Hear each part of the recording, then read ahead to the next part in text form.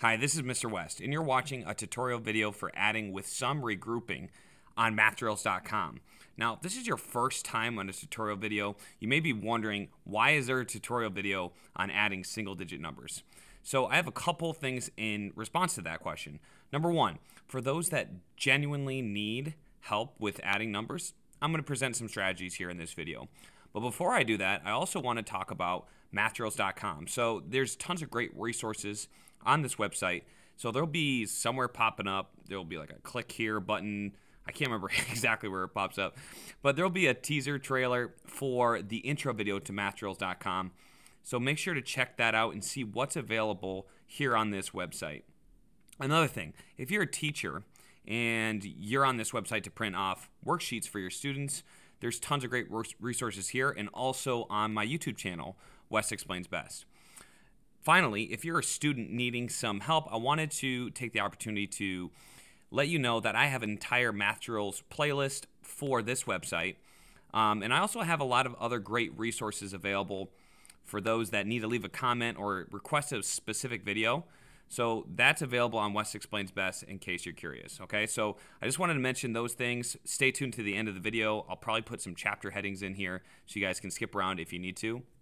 But basically, I wanted to give you guys an opportunity to check out some great resources if you need some help with math.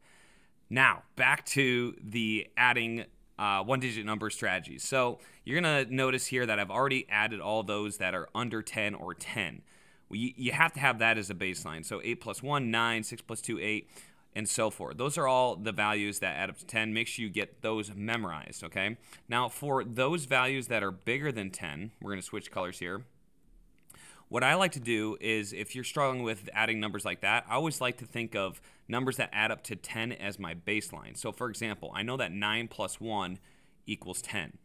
So you see here that I have 9 plus 1, okay, but this is 9. So I knew 9 plus 1 will get me to 10, and then I'm going to have 8 left over. So I know this is going to be 18. 9 plus 1 is 10, okay. 8 plus 1 is 9, so I have 8 left over, and I get 18 from that.